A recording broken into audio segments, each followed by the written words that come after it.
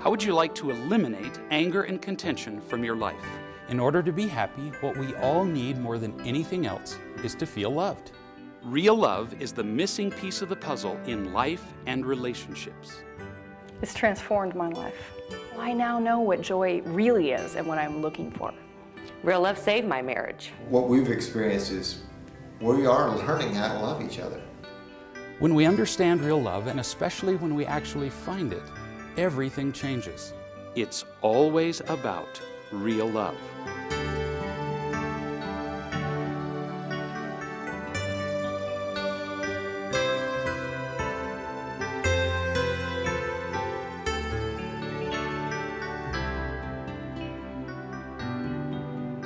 From the minute he opened his mouth and he started the seminar, he had my attention. I've wanted to have really healthy, good relationships. And yes, something's always been wrong, something's always been missing. And knowing what to do in those moments when you know it's really going downhill and where everything's falling apart and you're in an argument with somebody you love and you know it's bad and you're just kind of like doing what you always do and it's, yep, there we go again, we're going what, and to know what to do to change that. It's transformed my life. I promise you that if you will learn and apply the principles of real love, you will find a level of peace and happiness most people can't imagine. You will also be able to participate in healthy, powerful relationships. We're going to talk today about some principles that have changed the lives, literally, of hundreds of thousands of people across the world. And I have every confidence, in fact, I promise you, that if you listen carefully, it will change the way you see everything. That's a pretty big promise. Before we get to the principles, let me tell you about a man who died, went to heaven, and found himself standing in a long line that was waiting for the interview with St. Peter at the gates. And he waited in line for the longest time, and the line moved slowly forward. But he was beginning to get some confidence because he noticed that most of the people were getting through the gates. He thought, well, maybe this isn't as hard as I thought. He'd been scared about this his whole life long. He got up to the gates finally there, and St. Peter was standing there at his desk, and St. Peter said, "Spell love." And the guy thought, well, you're kidding. I've been worried about this all these years, and that's it? It's got to be like a trick question, right? But he couldn't think of a trick answer, so he said, okay, L-O-V-E. St. Peter said, you're in. And he thought, cool. All that worry for nothing. And as soon as he was about to go through the gate, this little guy came scurrying up to St. Peter. And St. Peter leaned over and listened to the guy. And then St. Peter said to the man, he said, look, I've got to go run an errand. He said, would you mind taking my place here at the desk? He said, well, sure, I can do that. He said, all you have to do is ask him the question that I asked you. I can do it. So he asked several people in line, spell L-O-V-E, and they all got it right, so he let them in the gates. And after about 5 or 6 people, his wife stood in front of the desk. And he said, what are you doing here? And she said, well, I was on the way home from your funeral and the car was hit by a bus and I was killed. And he said, what are the odds? And she said, what are you doing here? And he said, well, St. Peter asked me to substitute for him here for just a couple of minutes. He said, I'm here to administer the test. And she said, wow, what's the test? And he said, oh, it's easy. Spell Czechoslovakia.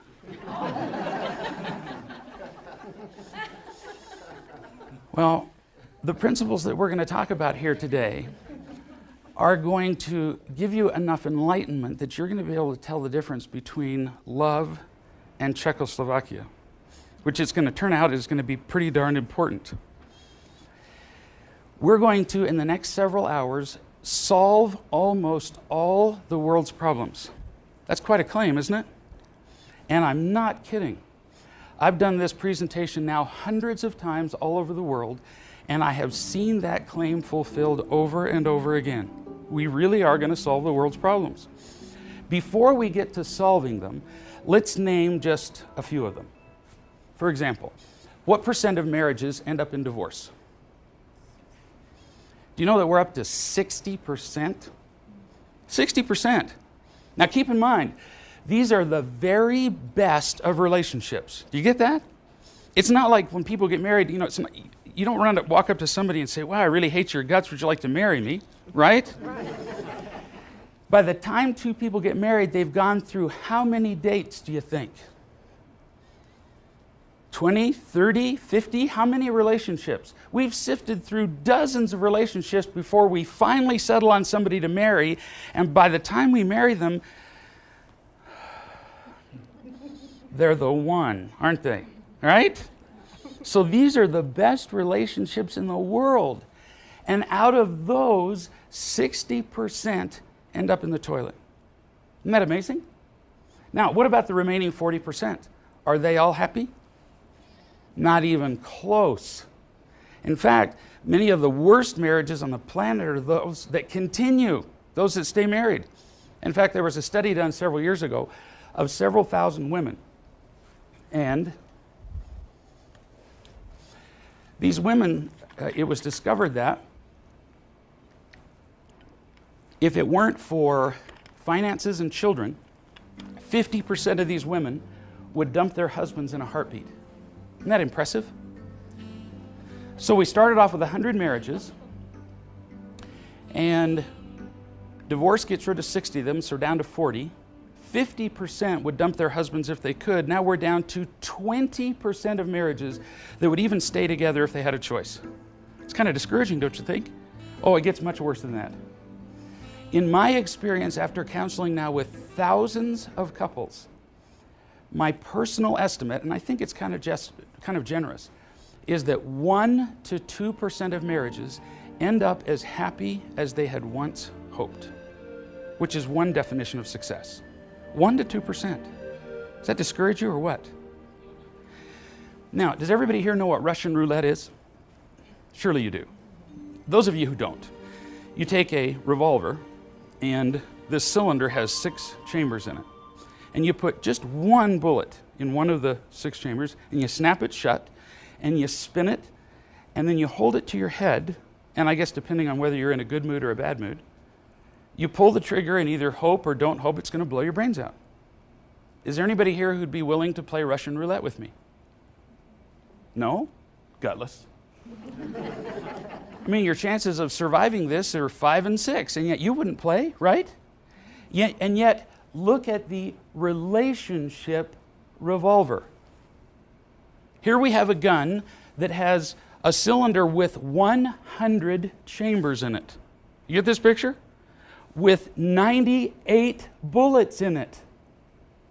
And yet we willingly go out there and spin it and hold it to our heads.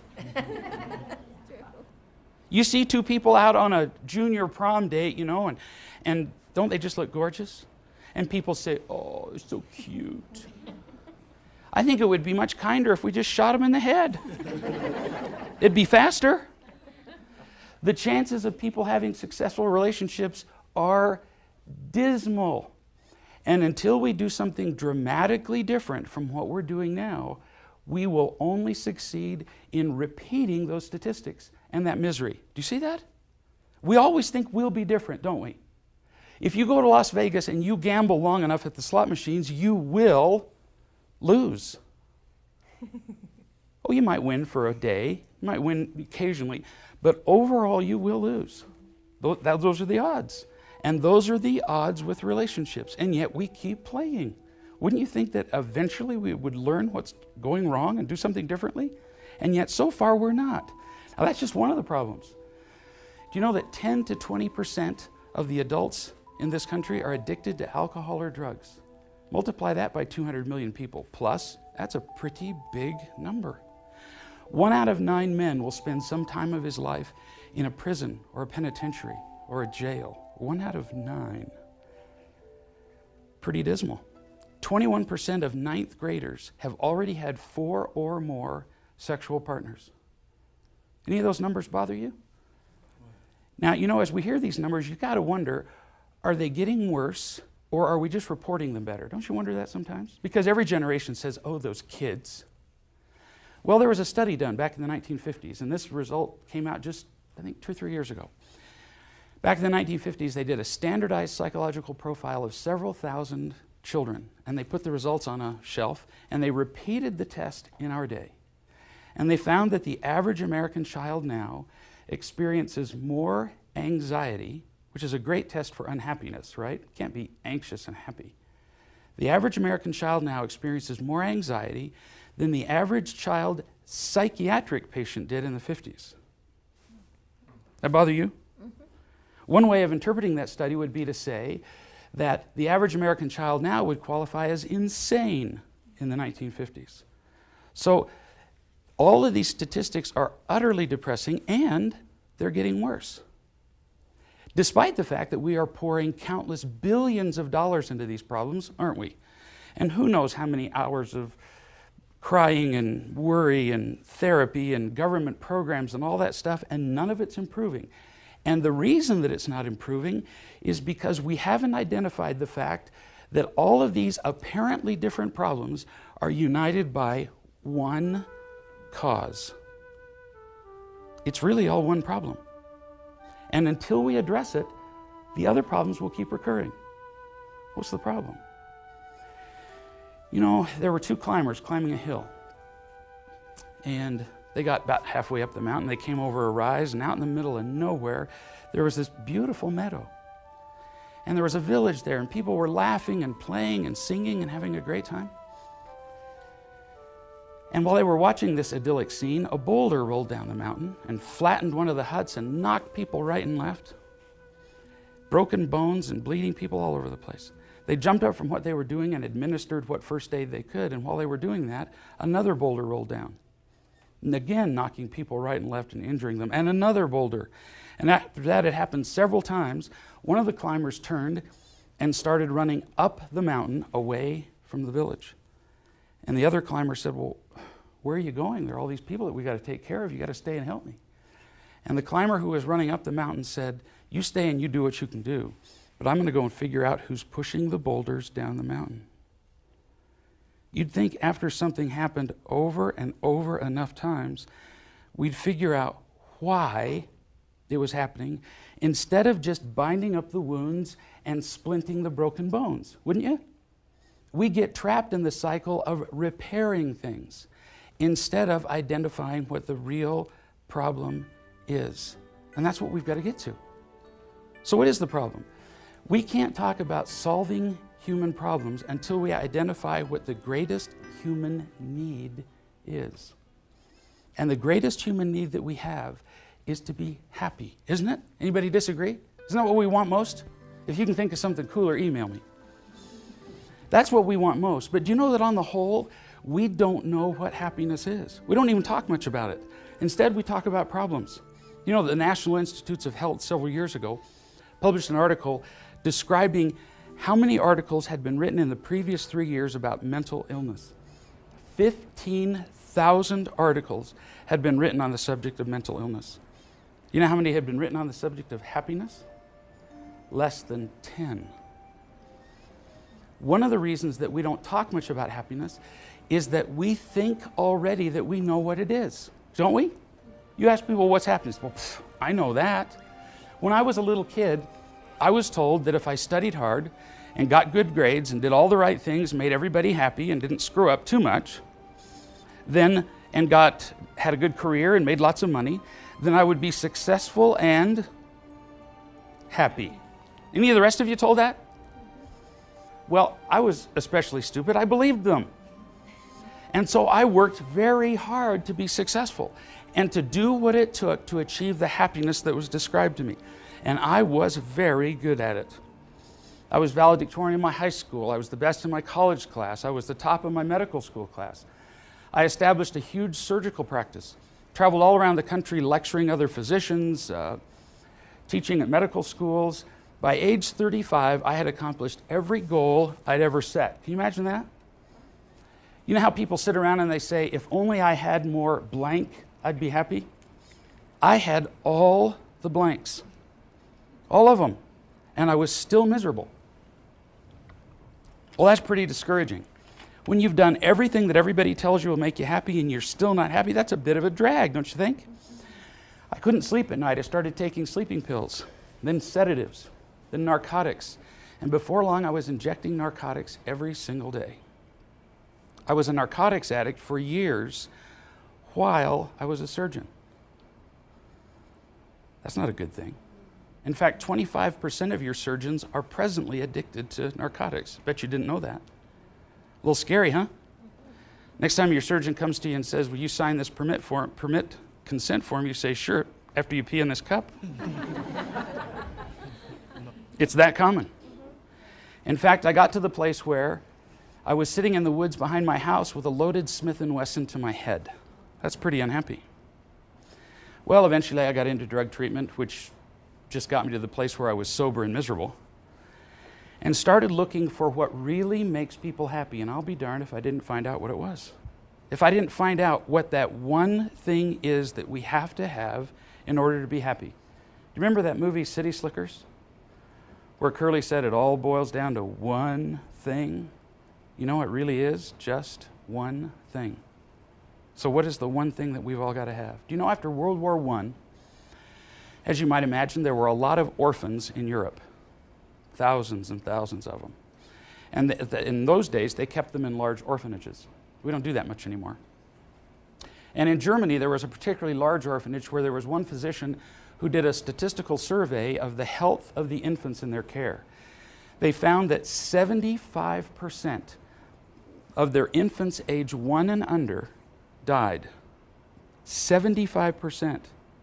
To give you a picture of the huge death rate that is, you've all heard of anthrax, right? It's one of the weapons of mass destruction. If I were to intentionally infect everybody in the room with anthrax, I couldn't kill 3/4 of you. And yet 75% of these kids were dying. They repeated the test on the East Coast of the United States, and they found some orphanages where 90% of the kids died, age 1 and under. And they couldn't figure out a cause. These kids had the best medical care, the best nutrition, clothing, shelter, everything. Better than the kids on the outside of the orphanages, and yet they were dying. Why? Nobody knew. Well, in the succeeding decades, we've changed our approach to orphans, haven't we? When was the last large orphanage you saw? Now we put kids in foster homes, don't we? And when they started putting kids in foster homes, you know what happened? All the kids lived. Isn't that amazing? The difference is this. Even though those kids in the orphanages had all the physical advantages in the world, when they cried, there was nobody there to pick them up and hold them. That's it. These kids got sick, became mentally ill, and died from a lack of being loved. That's all. Wow. Now you'd think we'd have learned something from that, but we haven't learned much.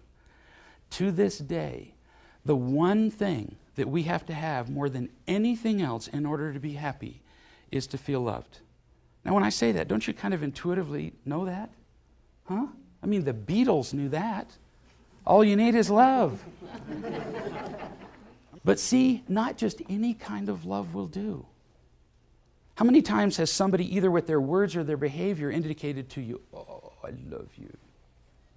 And then 5 minutes later said, are you the one that did this? And then that I love you feeling is gone pretty quickly, isn't it? Oh, yeah.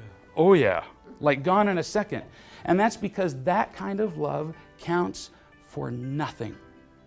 The only kind of love that can make us happy is what I call real love.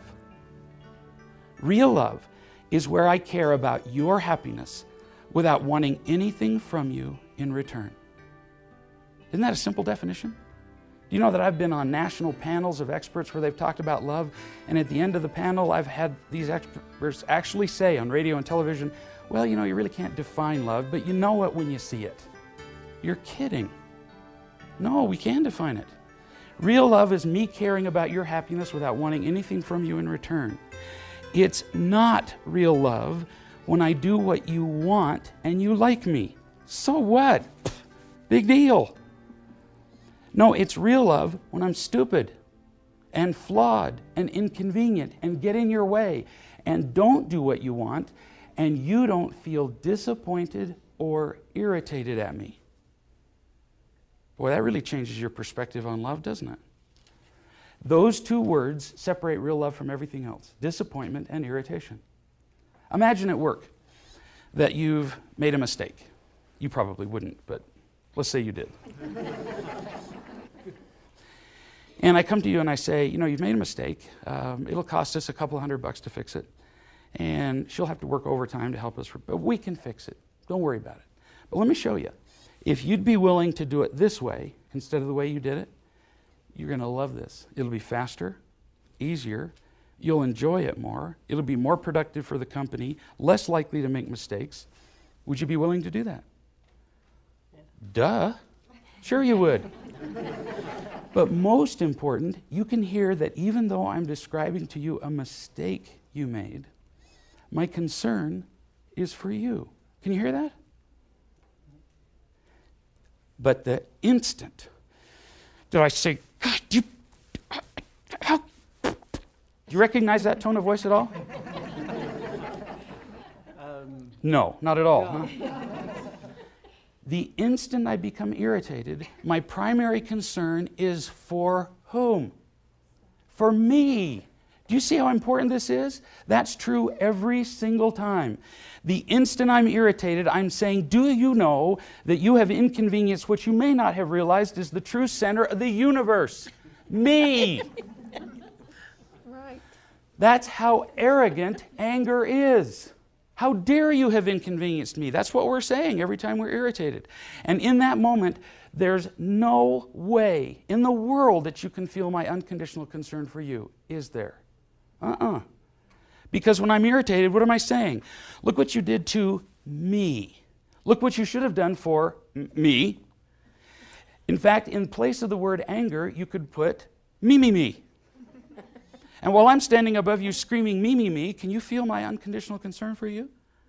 No, not ever.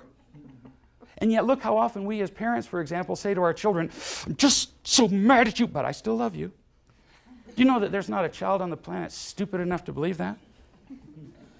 We think we fool them, but we don't. Real love is unconditional. There is no disappointment or anger in real love, ever. Real love is much more than a principle. It's a power that must be felt. So, in order to give you a more meaningful understanding of real love, I'd like to ask you to do an experiment with me. We're going to experience a few moments of real love right now. I'll help you do that as I take you on a brief guided meditation. First, eliminate any distractions around you. Close the door, turn off the music, mute the phone, whatever it takes. Then find a comfortable position and close your eyes. Now, reach out in your mind and eliminate all the connections to the things that could be distracting. Your job, the kids, bills that need to be paid, computers fixed, cars repaired. Let it all go so that now you're completely free. We're getting in the back of a chauffeur-driven limousine and beginning a trip to a place known to very few people, a place to which you have been especially invited today. We're going to a valley far from here, a valley surrounded by mountains capped with snow and covered with trees, a valley filled with life, birds, other animals large and small, plants rich and green at every turn.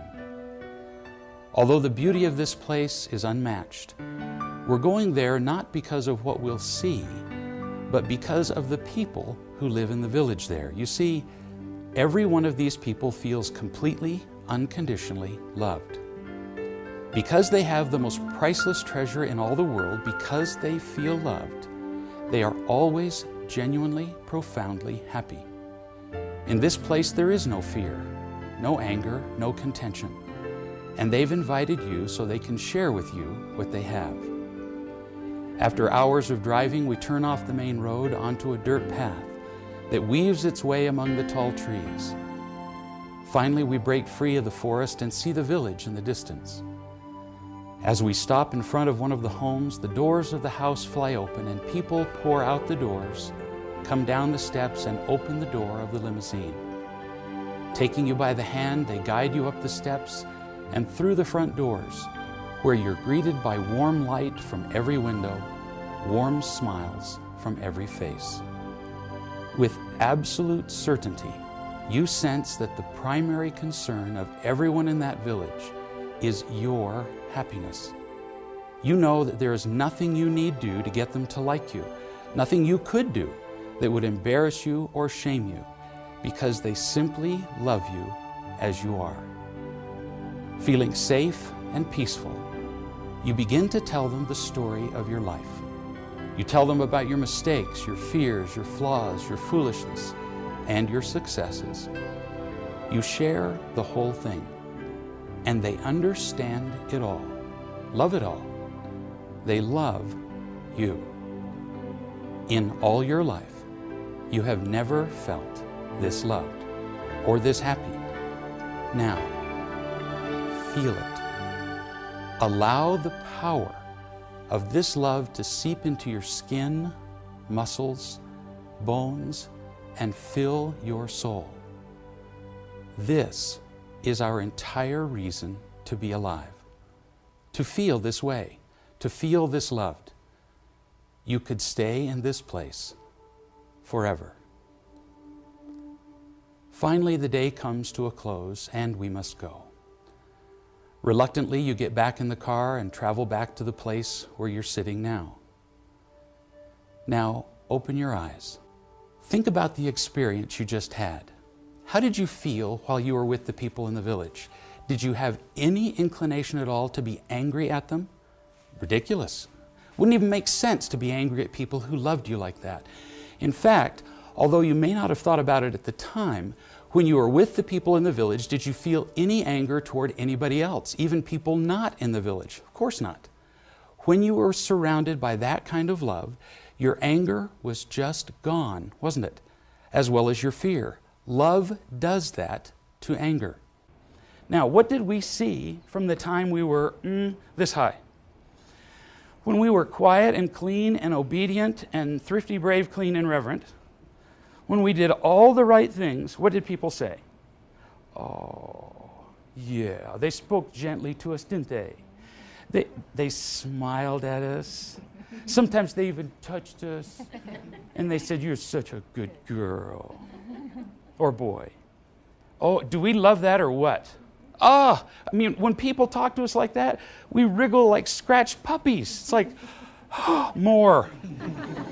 But we also saw what happened the instant that we made too much noise in the car, fought with our sister, or dragged dog poop across the living room carpet. Then what happened? What happened to the smiles then? Gone in an instant. What happened to the gentle tones of voice? Poof.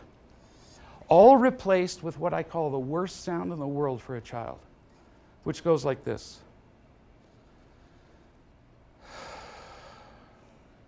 You ever heard that sound? I know you've never made that sound, right?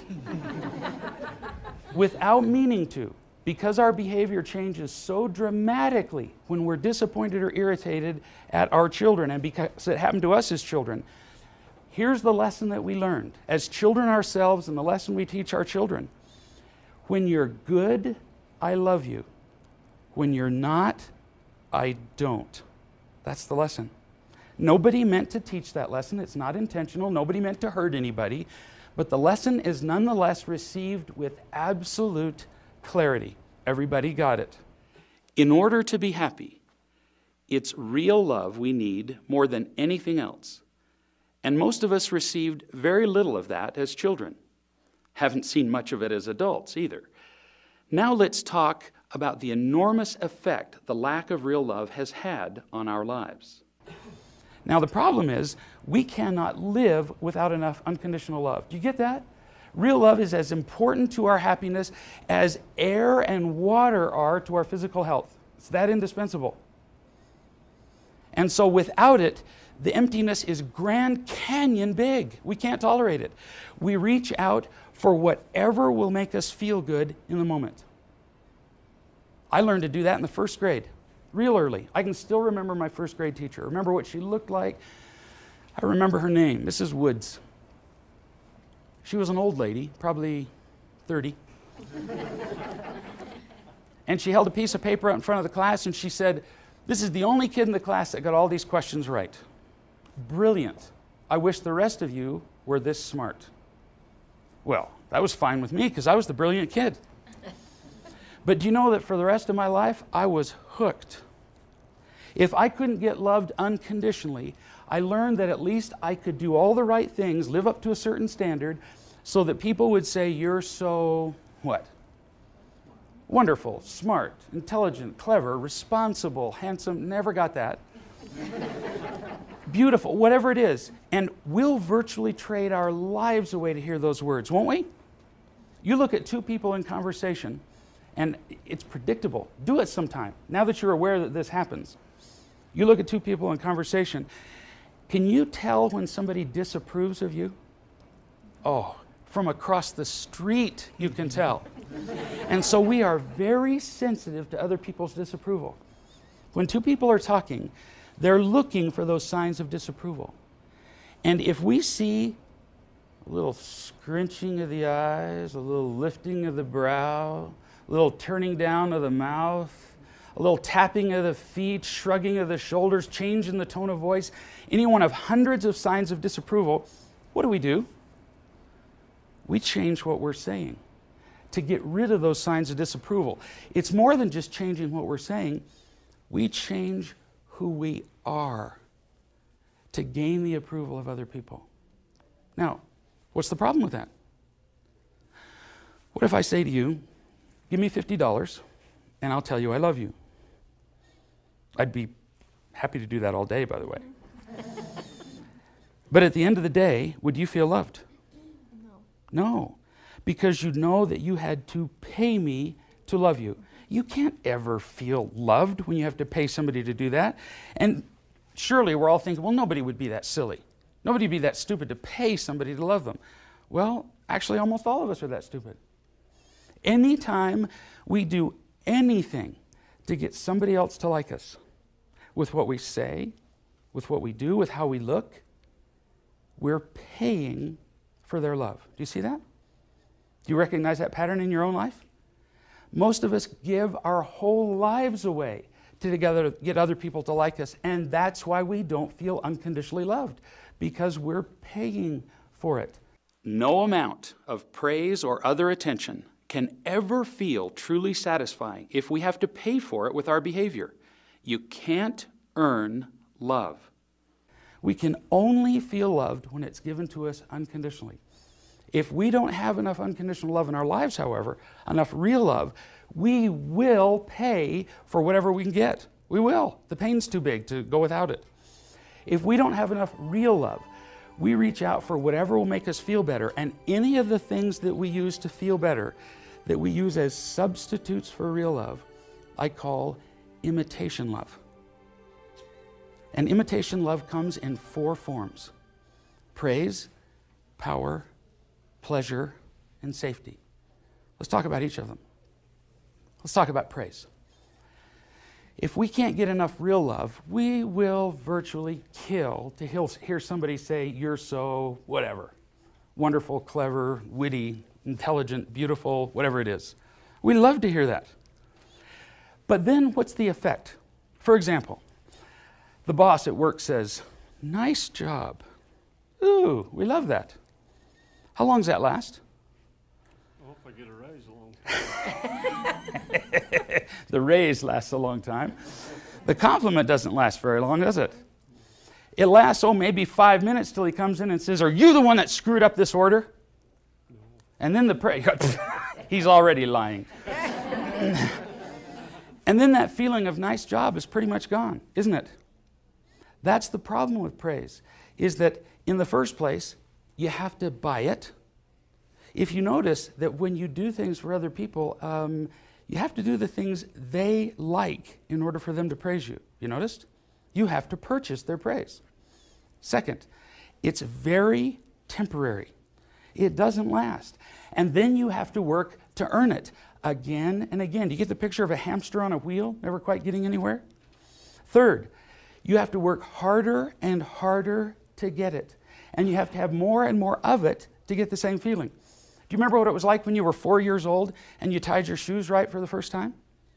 And people said, oh, you're so clever. Does anybody praise you for that now? No, you have to work a lot harder than tying your shoes to get praise now, don't you? Remember what it was like to get your first dollar. All the effects of every form of imitation love wear off. Then we have to work to get them, but you have to work harder. I have a friend who interviews celebrities for a living. And she was talking to a stand-up comedian who does, stand-up comedy and movies, and he's a really famous guy. And she said, what's it like being up there and getting all this, adoration and applause? And he said, well, I love it. He said, but when I get in the limousine, even before I get to the hotel, I have to have more. Do you get the point? It doesn't last. And this guy's getting more praise than most of us will see in a lifetime. In a single weekend. It counts for nothing eventually. And eventually, no matter how much you get, you never get an effect. It acts just like an addictive drug. Do you recognize that pattern? Anybody here other than me ever been addicted to alcohol or drugs? Ooh, 2. That's unusual. In a lot of places, I get no hands. Which means, of course, that 10 to 20% of the population is addicted to alcohol or drugs, except for where I am. Gutless. And then at the break, people come up and say, I've been in recovery for 3 years. Well, where were you? If I injected 10 milligrams of my favorite drug, I would get a rush. If I injected it day after day, what happens? I don't get a rush anymore, do I? Now I got to have 15 and 20 and 40, 100 milligrams. I was up to doses that if I were to shoot you with that amount, you would just fall over dead on the spot. You get used to it. And the same is true with every form of imitation love. All of them. Praise, power, pleasure, and safety, they feel great for a minute. And then you got to have more the next time. And more, and it wears off, and eventually you're left with no effect at all. And with praise especially, you realize that as people praise you, they're not really saying anything to you about you. That what they're really saying is they like how you make them feel, right? When the boss comes up to you, for example, and says, nice job, is there anybody here who suffers under the delusion that the boss means, I'm really glad you got a sense of satisfaction from that? No. He's saying, I'm glad you made my life easier, right? Or, for example, when a woman hears, oh, you're so beautiful. Women will kill to hear that, yeah? I mean, look at the size of what I call the looking good industry. The hair, the clothes, the cosmetics, the plastic surgery, it's bigger than General Motors. Women go to all of that trouble so that when they go out in public, at least for a moment, they either hear with words or behavior, looking fine. I like you. Yeah, see, she's already in love with me. It's pretty predictable. The problem is we need to look at when a guy says to a woman, you are so beautiful. What does he mean? What he's saying is, I get the physical pleasure of looking at you. When I'm seen with a beautiful woman, people praise me more. I'm seen as a more worthwhile person, right? I mean, I must be more worthwhile if I can attract a beautiful woman, yeah? Mm-hmm. I get the physical pleasure of fantasizing about you. In case you women didn't know, I hate to let you in on this, but there's a lot of that going on. And if I tell you that you're beautiful enough times, the odds go up that I might be able to move to a higher level of pleasure with you. Just a fact. So it turns out that you're so beautiful is really all about me, not you. So here are all these women going to these enormous lengths just so that a guy will essentially say, I'm looking forward to using you. That's an awful lot of trouble to go to, don't you think? Most praise is about the person who's praising. I like how you make me feel. And yet, because it feels really pretty darn good, we do it from the time we're little kids. In fact, we're taught to do it. In the absence of real love, praise feels so darn good that most of us become praise junkies. We're addicted to it. How many of you have heard the expression, put your best foot forward? Who hasn't? Who hasn't taught that to their kids? Create a good first impression, blah, blah, blah. Then look what happens on a first date. It's a best foot festival, isn't it? It's a lying fest. You could take these two people on a first date and take their best feet and they could have the date together, couldn't they? So here are these two people sitting across from each other at the dinner table, just lying through their teeth. You wouldn't recognize them in real life. And you know what the worst possible result is of me trying to create a good first impression with you? The worst result is not that I'll fail. The worst result is that I'll succeed. So here we are, and I've created a great first impression by putting my best foot forward, and so have you. And then we fall in love and get married. And then about, 6 months from now, one or both of us rolls over in bed one morning and goes, "Who are you?" Because no matter how good you are at putting your best foot forward, eventually the other person discovers you have another foot. And it stinks. And there's lots more to you than just your best foot and your other stinky foot. There's lots to us. And then but see, the problem is we started the relationship based on a deception, didn't we? Because when we put our best foot forward, what am I telling you essentially? This is who I really am. No, it's not. Then when you discover who I really am, what are you going to feel? Disappointed, irritated, and you're going to feel like I lied to you. You know what? You're right. But so did you. Really? We don't lie intentionally, do we? It isn't intentional. We just want people to like us. That's all. The problem is, the instant I do anything to get you to like me, how can it feel unconditional now? See? I'm buying it from you. But we're willing to keep buying love from people because for a moment it does feel good. There was a study done of incoming freshman women at a major university. So this was several thousand women. And they found that 65% of these women had a significant eating disorder.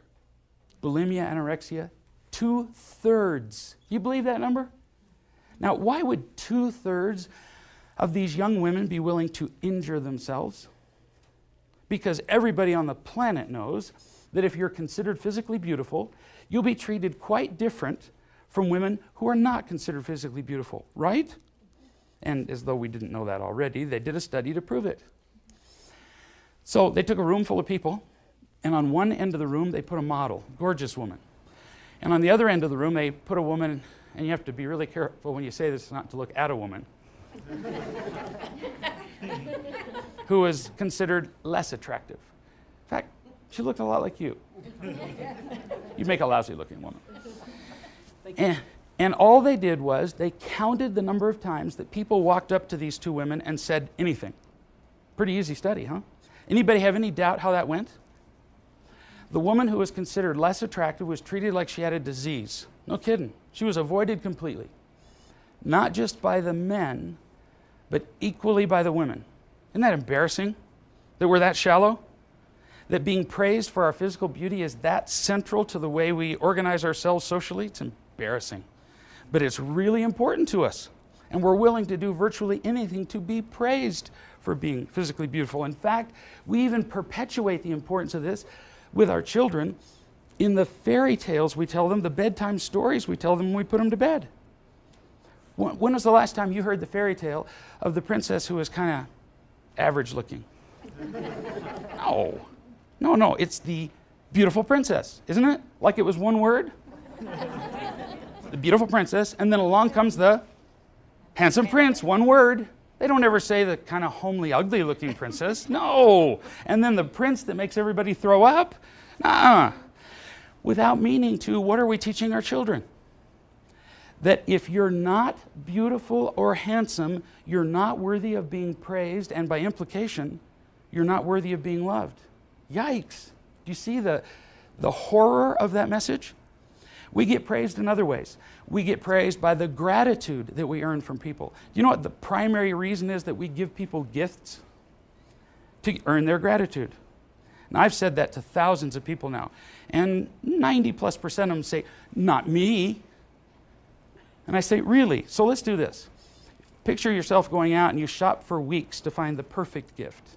It was expensive, it took you a lot of time, you wrap it with a bow, you take it to your whoever, husband, wife, child, and they look at it and go, throw it on the floor and stomp on it and kick it out the door.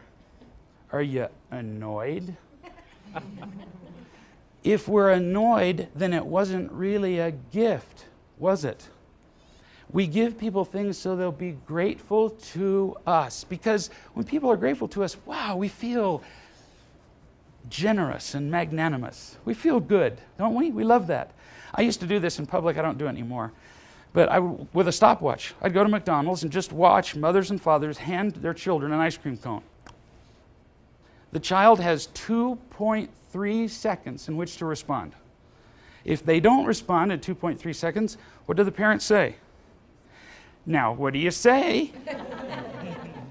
Now, some parents claim, oh, well, I'm just trying to teach my child gratitude. Really? Then when the child doesn't say thank you, what does the parent do? Gets irritated. If we were genuinely trying to teach gratitude, there wouldn't be any irritation. The biggest reason we like our children to be grateful, we like our children to be grateful to us, to make us happy, to make us feel praised, rather than teaching them to be grateful for what they have. And there's quite a difference. We get a sense of praise from lots of things, a sense of acceptance, the gifts that we give, what we call respect. I want to be respected is really just a need for praise, a form of imitation love. There in the United States Air Force Academy, just last year, there was a sex scandal that broke out. One of the female cadets claimed, and it was proven actually, that she was sexually abused by one or more of her superiors there. And when that came to light, 150 other female cadets, or some who had already been graduated, came forward, and they had similarly been abused in the previous 10 years. Why had they not come forward? Because they were terrified of being rejected, of not being accepted. We will do almost anything to avoid people not liking us. It's that big a thing. Next, power. Power is the feeling that we get when we can control another person. Why would we do that? Why would we control another person? It sounds like an ugly thing, doesn't it? When we don't have enough unconditional love in our lives, we feel empty and alone. We feel helpless and afraid. Anybody here like feeling helpless? It's an awful feeling. When I am able to control you in any way, when I can reach out and control what you do, look what happens. I feel a little stronger. See? Less helpless. Quit it. Don't resist me here. I feel a little less helpless, and look what else I get. There's a connection from me to you. Now, it's sick. But when we don't have enough love, we feel alone, and any connection feels better than none. If I can control what you do, I actually get the illusion that you agree with me in some way. Isn't that weird? Do you know that slave owners in the South used to write about how their slaves loved them? Oh, wake up. They were just afraid of being sold or beaten. But if you can control somebody enough, you get the feeling like they agree with you, like your buddies. Nuh-uh. You just control them. But controlling other people feels better than nothing at all. Now, when we talk about controlling people, when we talk about abuse of power, we tend to picture what? Politicians, prison guards, slave owners. But do you know who the worst abusers of power are on the planet? Do you recognize the tone in my voice, young man? He's going, Dad. Parents are the worst abusers of power. Why would a parent do that to a child? Because as adults, on the whole, we feel helpless and out of control most of the time. We can't control the traffic, the weather, our jobs, the government. We lost control of our spouses after about 3 months. We feel helpless. But you know, when we come home from work and that little child isn't moving fast enough and we say, now what did I tell you? And that child moves faster. Now again, we don't do this intentionally. But when that child moves faster, we get a feeling of power. We don't do it to be ugly, but it does make us feel less helpless. And we will repeat anything that makes us feel better for a moment. Do you see that? All the forms of imitation love just temporarily fill up our emptiness. Pleasure. It hurts to not feel loved. It's as painful as having a truck run over your foot. Anything that will distract us from the pain of not feeling loved or that will temporarily alleviate the pain, we'll do it. So what are some forms of pleasure that we use?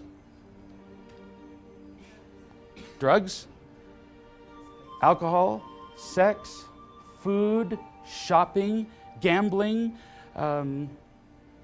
driving fast, lots of things that we do. Anything that gives us an emotional or physical rush. That's all. Any of those, and there's the list goes on and on.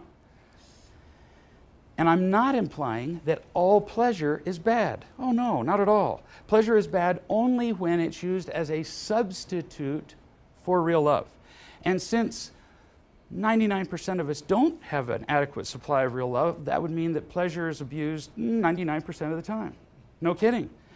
How do you tell? Look at the maniacal, obsessive, addictive way that we pursue pleasure. That's how you tell. Can you give it up? Look at what's the number one product sold on the internet? Pornography. Number one.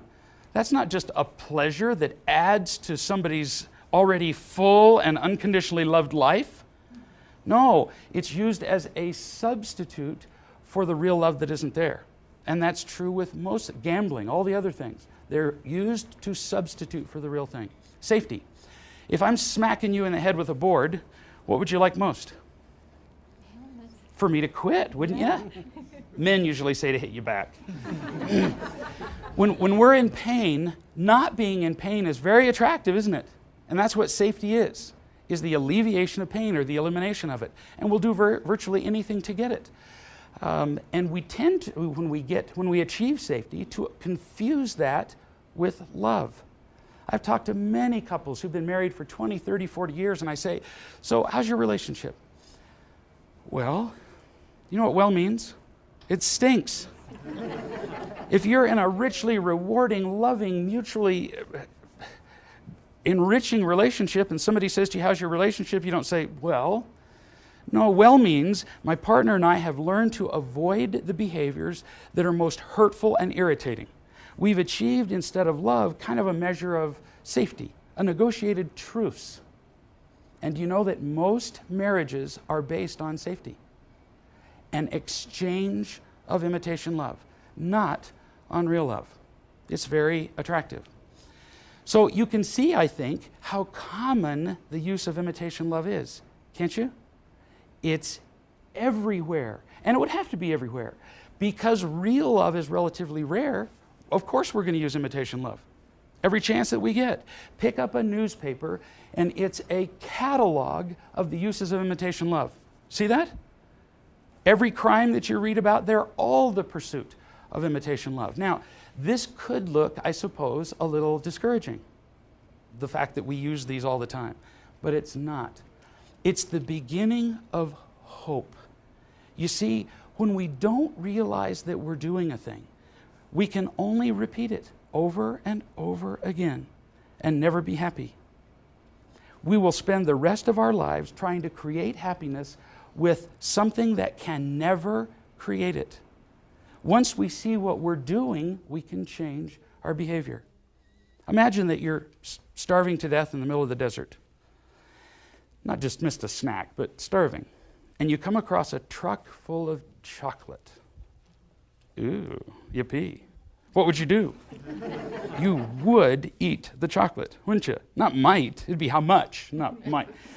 So you'd fill your belly with chocolate, and for a moment, you'd feel great. Your belly would be full. You'd have more energy. It would taste great. Wonderful. But if you stay there by the truck of chocolate in the desert for long enough, you will die because there aren't enough nutrients in the chocolate alone to sustain life. In fact, the chocolate in the truck would actually kill you because it will distract you by giving you the illusion that you're doing better. Do you see that? And that's the problem with imitation love.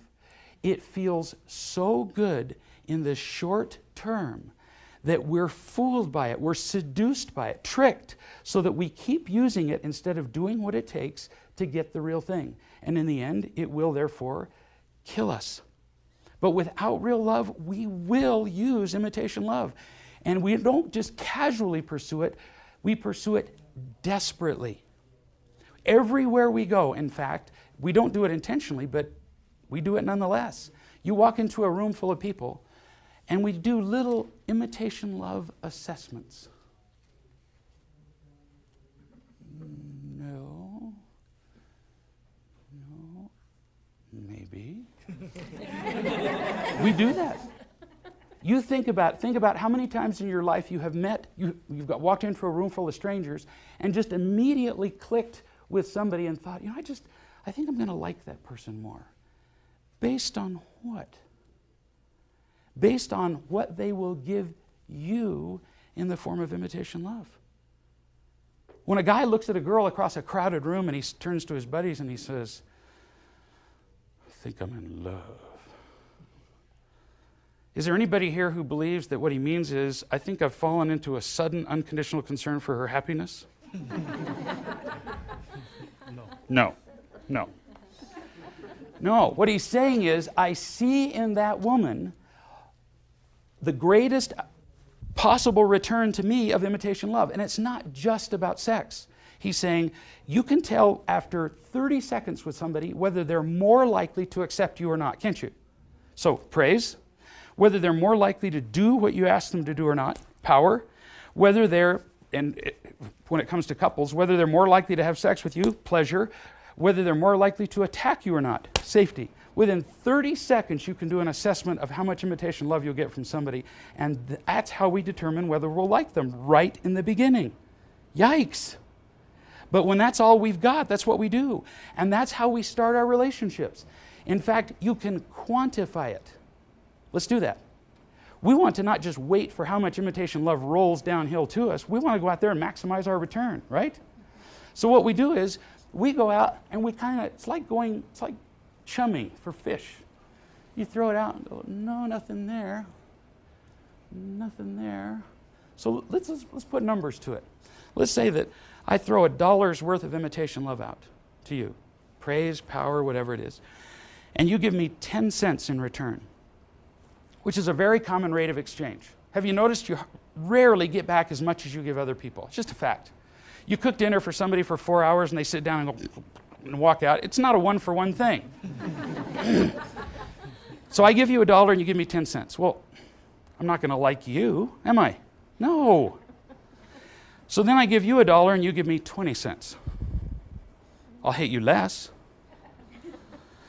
But that's not enough. So I give you $1 and you give me 50 cents. Better? In fact, that's a lot better than most people give me. You and I could be buddies. That's not bad. But then one day, I give you $1 and you give me $1 back. Ah! Eureka! What do you think I'm going to do now? I'm going to give you another $1 to see if it happens again, right? And if you give me another $1 back, oh, sweetie, I'm going to hook up to the fire hose. I'm going to give you everything I've got. And if you return to me, dollar for dollar, everything I give you, I'm in love. Yeah. Do you know, there are countless books and magazine articles and movies that are dedicated to the subject of falling in love, right? And you know what their overall conclusion is? We don't know why it happens. It's like a mystery. We treat falling in love like being hit with a rock falling out of the sky. We don't know why it happens. It's no mystery.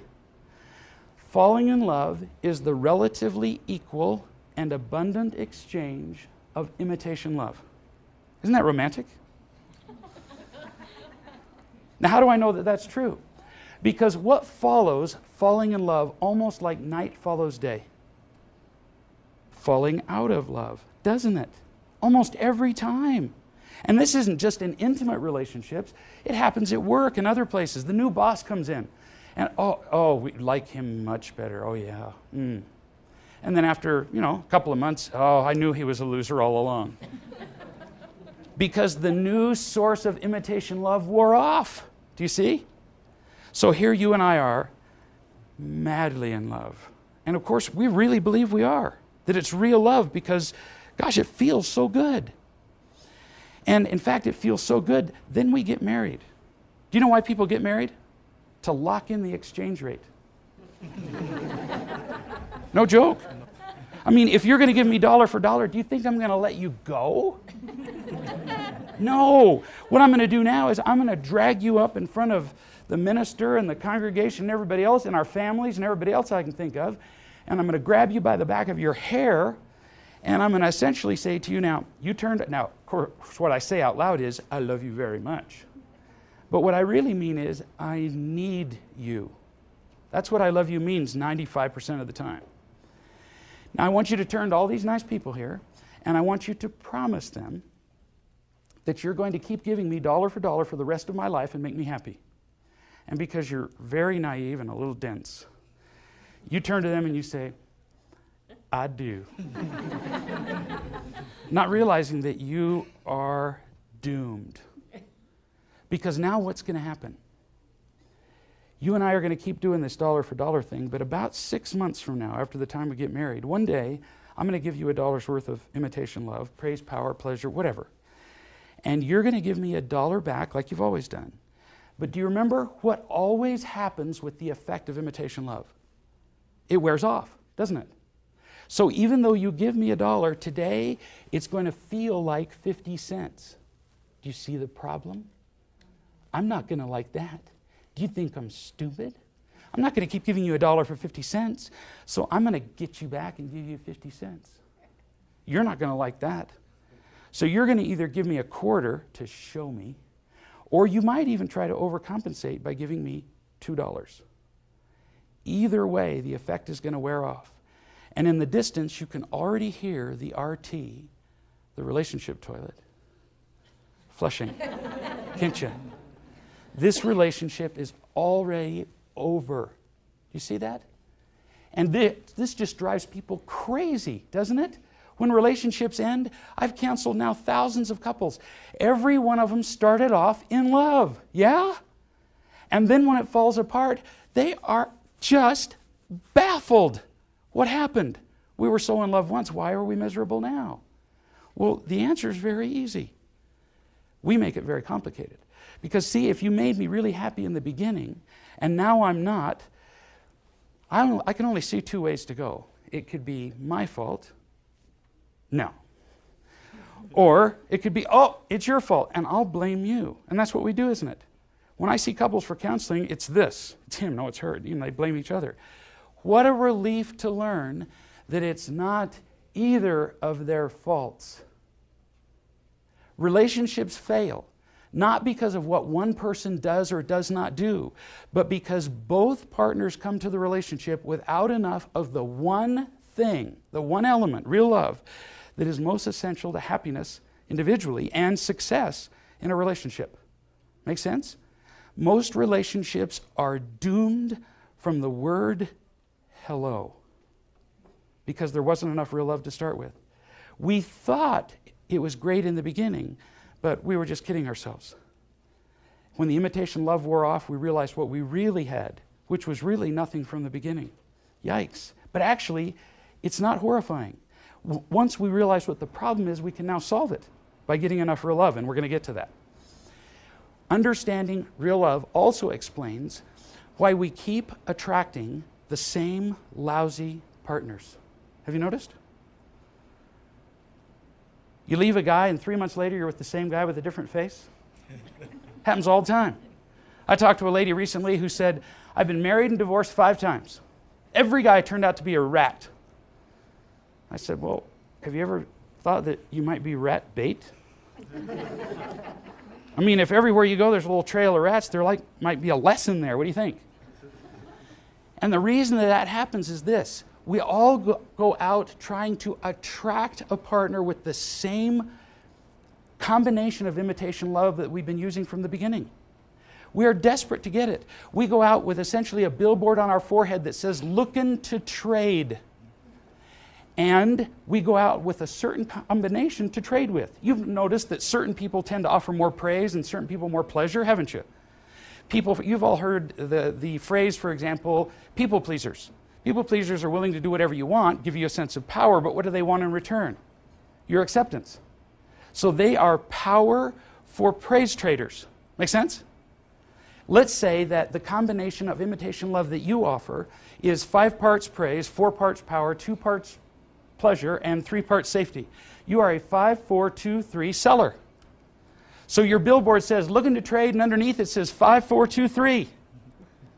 And if there's somebody who likes a 5, 4, 2, 3, oh, whoa, they'll be in love with you. If there isn't, you won't find somebody who will fall in love with you. But 5 miles from here, there will be somebody who will be going, Herb, you smell that 5, 4, 2, 3? And they will find you from across the street, from across the continent, because you advertise it. And that's how we keep getting the same lousy partners over and over again. Imitation love also explains the phenomenon of midlife crisis. A midlife crisis is just the point where we realize that all the imitation love we've worked so hard for up to that point in our lives will never make us happy. And that is one terrible, frightening moment. Then we go kind of crazy in a way, looking for other forms of imitation love. That's why a man, for example, who has been addicted to praise and power will suddenly leave his wife and hope that imitation love in the form of sex and pleasure just might make him happy. But of course, it never does. Before we leave the basic subjects of real love and imitation love, let me go over just a few definitions and concepts. I said that real love is caring about the happiness of somebody else without wanting something in return. But let me be clear about what happiness is. Happiness is not just excitement or titillation or getting what you want or succeeding in controlling other people. It's not just an absence of crisis. It's not just getting all the sex, money, power, and imitation love you want. You have to be real careful about the definition of happiness. Because when people have enough imitation love in the short term, they think they have it. Real happiness is a long-lasting, deep-seated peace that doesn't come or go or doesn't leave you with changing circumstances, and in fact can actually grow during difficult circumstances. And in fact, genuine happiness can only be had when we feel unconditionally loved, when we are unconditionally loving other people, and when we're living according to certain laws that govern being happy. And we're going to talk about more of those in subsequent modules. You can't just do what you want and count on being happy. With real love, nothing else matters. Without it, nothing else is enough. And I'll use that statement several times, and I want to clarify it. I'm not saying that there's nothing else in life except for real love that contributes to happiness. There are other things. Genetic factors, our health, having enough to live on, and so on. But none of those things, individually or all together, can ever make us happy in the absence of real love. And because it's the understanding and the acquisition of real love that we have the greatest trouble with, that's the thing I'm going to be emphasizing the most. And that's why I emphasize that phrase, with real love, nothing else matters, and without it, nothing else is enough. So let me summarize this module. In order to be happy, what we need more than anything else is real love. Second, the vast majority of us have not received enough unconditional real love. We've been loved conditionally from the time we were little children through no fault or blaming of anybody. It's just been the way it's been. You can't give what you ain't got. And if our parents and others fail to love us unconditionally, it's only because they weren't loved unconditionally either. There's no blaming to go around. Without sufficient real love, we naturally reach out to fill our intolerably painful emptiness with imitation love, with praise, power, pleasure, and safety. We just will. If somebody steps on your foot, you will move it. We respond to pain. There was a French philosopher that says, to goodness we make only promises, but pain we obey. When we're hurting, we move. When we feel empty and afraid, we will reach out to use imitation love. We establish relationships with people based on how much imitation love we can get from them. And in the beginning, that feels pretty darn good. But because the effects of imitation love are always purchased, because they're superficial and temporary, those relationships are virtually guaranteed to fail from the beginning. And last, fifth, relationships fail not because of what one partner did or did not do. Boy, does that take the guilt and the accusations out of failed relationships. But because both partners tried to build a relationship with a currency, imitation love, that can never buy happiness.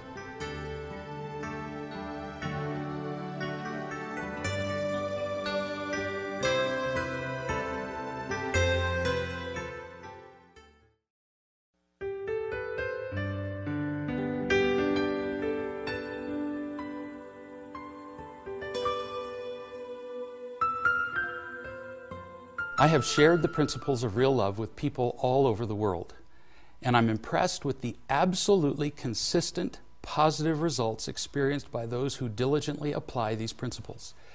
People are simply amazed at the genuine, lasting differences they're seeing in their lives, often quite noticeable in a matter of days or weeks. Singles are completely changing the way they see love, falling in love, and dating. Finally, they're finding the kind of partners they've always wanted, and they're learning what it takes to build those relationships in a healthy and lasting way. Married couples are learning how to overcome the wounds and obstacles that have been bleeding the joy out of their relationships. They're learning how to really love one another, and in the process, they're creating a level of happiness they'd never imagined possible. Parents are discovering that raising children who feel loved and who are loving and responsible is so much easier and fruitful than everything else they've tried. Parenting doesn't have to be the stressful and confusing experience that it is for so many of us. We've all experienced so much frustration, irritation, and pain in our lives that we've come to accept it as normal. It does not have to be that way. The bottom line is this: people are eliminating the fear, frustration, and anger from their lives, and instead they're finding peace and real power as they feel unconditionally loved and as they share that real love with others. These people are not unique. You too can learn to find the genuine happiness they have found, and we at the Real Love Institute will help you every step of the way. We have learned from a great deal of experience the tools required to make the search for real love and genuine happiness as enjoyable and effective as possible, and we want to share them with you.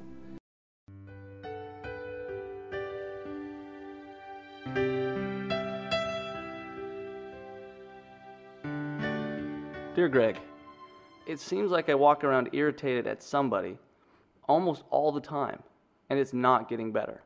What can I do? As I described in the second module of the Essentials of Real Love seminar online, imagine that I'm about to take $2 off your kitchen table and run off with it. If that's your last $2, you'd be much more likely to get angry and stop me than you would if you had $20 million. Your reaction to me would be determined much more by your personal financial situation than it would be by my behavior. Similarly, the reason we get angry at people is much more related to how empty we are at the time than it is to what they've done or not done in that moment. When you understand the selfishness of anger, that you're using it to protect yourself and to get what you want, and that other people don't make you angry, you'll find it much more difficult to justify your anger. And without that justification, your anger will just naturally diminish. True understanding about where our anger comes from is much more effective in eliminating it than sheer willpower, a New Year's resolution, for example, or anger management. Anger management tends to work about as well as sticking a cork in a volcano. Dear Greg, everywhere we go, my husband looks at other women. I don't think he's having an affair or anything, but I still feel like he's cheating on me. You're quite right. Your husband is cheating on you. When we get married, we promise to be completely faithful to our wives sexually. Completely. Not 50% or 90% or even 99%. When we go out in public and look at other women or touch them or flirt with them, we're telling our partners that our sexual attention is wandering. Same when we gawk at other women's bodies on television, on the internet, or wherever. There's no other way to interpret that. We're violating our promise. But let's not get distracted here with blaming and attacking him. We're just correctly identifying what he's doing. You've already proven that blaming your husband and trying to control him are a complete waste of time and energy. It will be much more helpful for you to understand why he's behaving as he does. So, let's imagine that your husband is out in the middle of the desert and he's starving to death. He comes across a truck filled with cotton candy. What does he do? He eats it, of course. It tastes good, it gives him energy, it fills his belly. Now, it's not genuinely nourishing. In fact, on a diet of cotton candy alone, he'll die. But he eats it because temporarily it tastes and feels a lot better than nothing. Emotionally speaking, your husband is starving. Not for food, but for real love, unconditional love. From the time he was a small child, people loved him when he was good, but disapproved of him when he made mistakes and got in their way. He was loved conditionally, and that left him feeling empty, alone, and afraid. He uses women to briefly help him feel less empty and alone in the absence of real love. Now, that doesn't justify what he's doing, but it does explain it in a way that we can now approach in a much more meaningful way and find a solution. Understand that he is just empty and alone, and he needs more real love in his life. Be understanding of your husband rather than critical or angry. Talk to him to explain how you feel and to commit to love him better rather than to make demands and control him. If you can talk to him without any irritation whatever, it's very likely that he'll hear you. As you learn to accept and love him, you will be rewarded beyond your ability to imagine. Dear Greg, my boyfriend and I first met 6 months ago, and in the beginning, we couldn't have had more fun. We did everything together.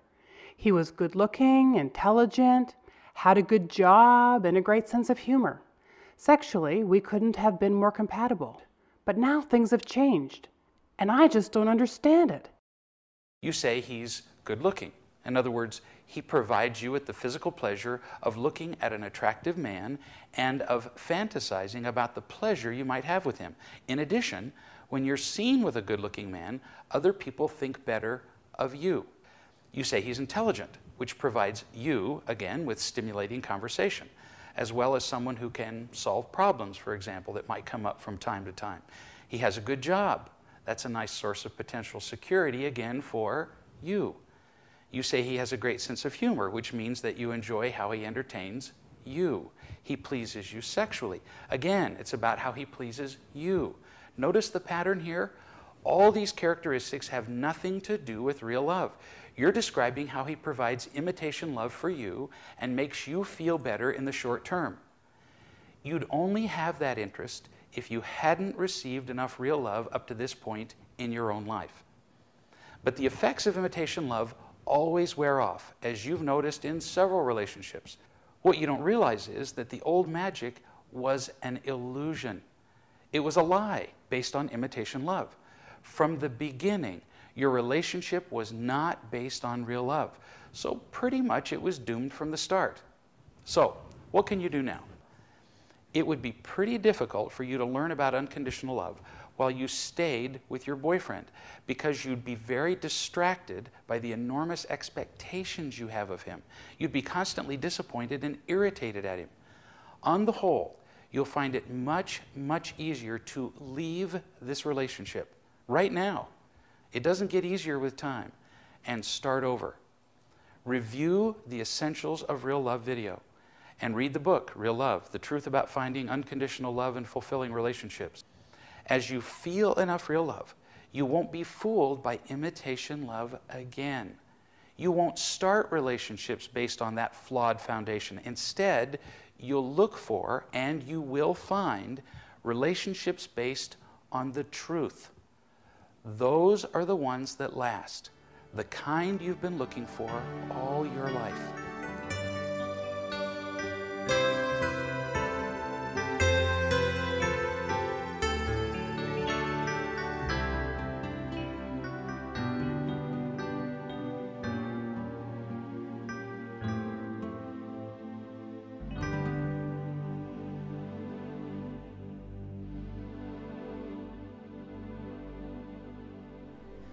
As you learn the principles of real love, it's very likely that you'll have many questions. You'll wonder, exactly what does this principle mean?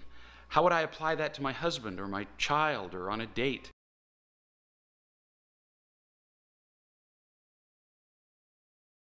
I have seen the results of real love in so many lives and with such consistency that I don't hesitate to make you a promise. If you will dedicate yourself to the pursuit and sharing of real love, you will be rewarded in ways you can scarcely imagine at this point. I know this sounds like a grand claim, but real love has a greater power to change our lives than anything else. By far, it simply works. What would you pay for a sense of absolute peace? For the power to feel happy and undisturbed in the face of any conflict or difficult situation? For the feeling that you are loved without condition and the ability to share that feeling with those around you? Frankly, we already pay with everything we have, with our very lives, for much less than the positive feelings and qualities I just described. We trade everything we have for conditional approval, for power, and for other things that are pale, shallow imitations of love. Essentially, we give up everything in return for nothing. The price for finding real love is much less than what we're paying now. We only have to learn a few real love principles, and then we will change the way we see and feel about everything. I have counseled with a great number of people from all over the world, and I've seen individuals, couples, and parents spend countless thousands of dollars on individual counseling, group therapy, marriage counseling, and professional help for their children. Singles spend vast sums on internet dating and on the dating process itself. And by way of contrast, I've received thousands of communications now from people who have said that exposure to real love has made all that counseling and professional help completely unnecessary for them. Real love has revolutionized their lives in dating, marriage, parenting, business, and every other aspect of life. I personally know of no more powerful way to begin the journey toward real love than to subscribe to the Real Love Institute, and it won't cost thousands of dollars. The monthly cost of subscription is less than the cost of a dinner for two, less than the cost of half an hour of therapy, less than $1 a day. As a physician, I have stood at the bedsides of many people who were close to death, and I can tell you that at the end of our lives, we don't care how much money we have. We don't care how many people we control or how big our house is or how many people we've persuaded to praise us or respect us. What matters to us is how loved we feel and how well we have loved those around us. Don't wait till the end of your life to figure out these pivotal priorities. Decide now that you'll do whatever it takes to find and share real love. As you do that, you'll find the happiness you've always wanted as an individual, and you'll be able to participate with far more power and pleasure in all your relationships: dating, marriage, parenting, other family associations, friendships, and in the workplace. I'd say do it now. You just can't do this stuff soon enough, and the more you practice, there's sometimes a fear because it brings up all of these issues, but when you do it and you make a commitment and you take action, it will transform your life. Are you willing to be happy, and are you willing to do the steps necessary to get you there? Sign up today. Do it. Stop everything you're doing right now and do it. Don't hesitate. Jump in. It's just remarkable, and I think so many times we hear from people, you should try this, it'll change your life. And this is, you hear that and then you try something for a couple of weeks and you think, oh, forget about that, and you move on. This is totally different. And this has been 2 years that I've been working on these principles with my marriage, with my kids, in my friendships and relationships, and it's amazing how it can change your life and how you can just become a whole lot more peaceful and happy walking through your days. Oh, I would encourage it, absolutely. I'm very excited about it. In fact, I can't help but tell people about it. It has changed my life so much that I would encourage everybody to jump in head first and do as much of it as they can, because the results are phenomenal. If someone were considering learning more about real love, I would think that it would be the greatest gift that they could give to themselves and to everyone that's in their life. Not only will they enrich their happiness, the happiness of everyone else will increase tremendously. It's one of the best things that they could ever do. I'd recommend it for anybody, no matter what stage. I mean, whether you're a young person, a middle-aged, or an older person like I am. There's always ways that you can learn more and not shut yourself up and be open to new things. It's really great. Do it, hurry. Go and seek it out, because I look at the age that I am, and I certainly wish that I had known of it sooner and could have practiced more of it. I think it would have saved me a lot of heartache and possibly saved my marriage. Drop everything you're doing and get involved. Talk to a friend, read the book, call someone that's read the book, get to a seminar, and get involved. It's that important. Never be satisfied with just getting along in life. Don't just survive, as most people do. Don't be satisfied with any more superficial or unproductive relationships. Instead, take this opportunity to subscribe to the Real Love Institute and find the unconditional love and fulfilling relationships you've always wanted. You'll be grateful for the rest of your life that you took this step. Remember, it's always about real love.